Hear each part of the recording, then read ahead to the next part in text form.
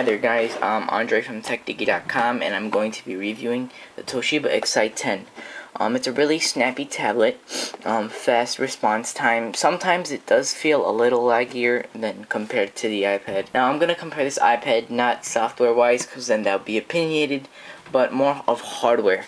Now I compared the screen of this to the iPad and it did look way smaller even though it was a little longer, because I don't know, it's not the screen, the LCD in the back, closer to you. There's a bigger gap between the glass and the LCD, so I think that takes into play. Also, the operating system is heavily customized for this. It comes with a little bit of bloatware. Take that off.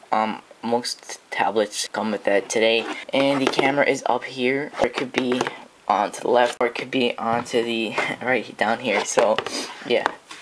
This can adapt a lot, and I mean it. Onto the side we have our volume rocker, a power button, and then we do have our SD card slide. You just slide it, and then you can put the SD card in there instead of this.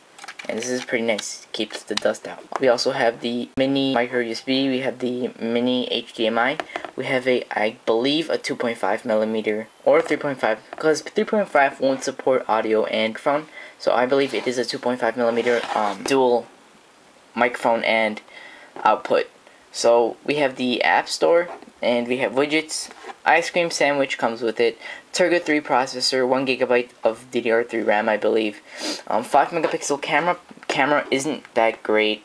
It is lighter than the iPad. I believe it's also lighter than Transformer. It looks really good from the back. It has that matte, finish, and you can actually zoom in this. This is more operating system. You can zoom into it, take pictures. You can even take a panorama. And what panorama will do, for those who don't know, is if you just take the tablet and go around you like that, it will actually make a 360 image of what is around you when you took the shot. So multitasking, of course, comes with ice cream sandwich, and you could do all that good stuff. Volume on this is really low for some things. If you're on YouTube, the volume actually works decent. It's still not that loud, but on the other tablets, the more mainstream tablets, the volume is really louder. I'm just gonna go on YouTube and show you what I was watching this yesterday to see how the sound is. Let me max the sound out for you guys. Hey, this is Barack. The sound isn't good. It does have audio enhancement. Because I'm counting on you. And the iPad, we were comparing it with the iPad yesterday. Again, that's kind of little hardware.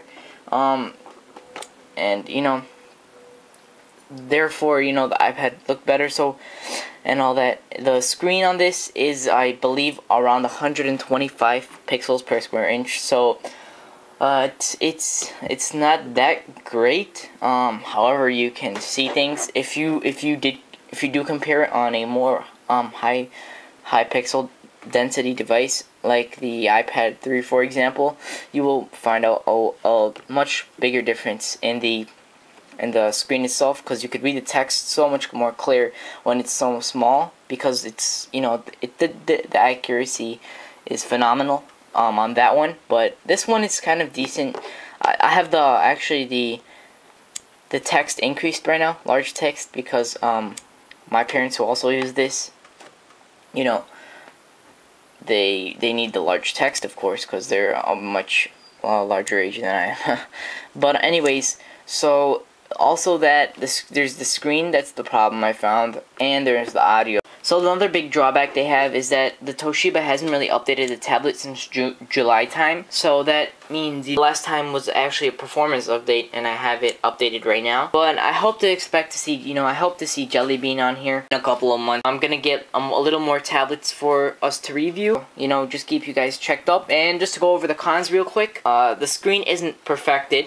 It's good, but it's not amazing. Sound isn't that great either. From a scale of 1 to 10, I would say I'll give it a 3.5 to a 4. Sound isn't that loud, nor it is clear. Back camera, it's 5 megapixels. even though it's 5 megapixels, the zoom is digital and it does get pixelated. Also, there is manual focus. I can touch where I want to focus and it will focus there for me.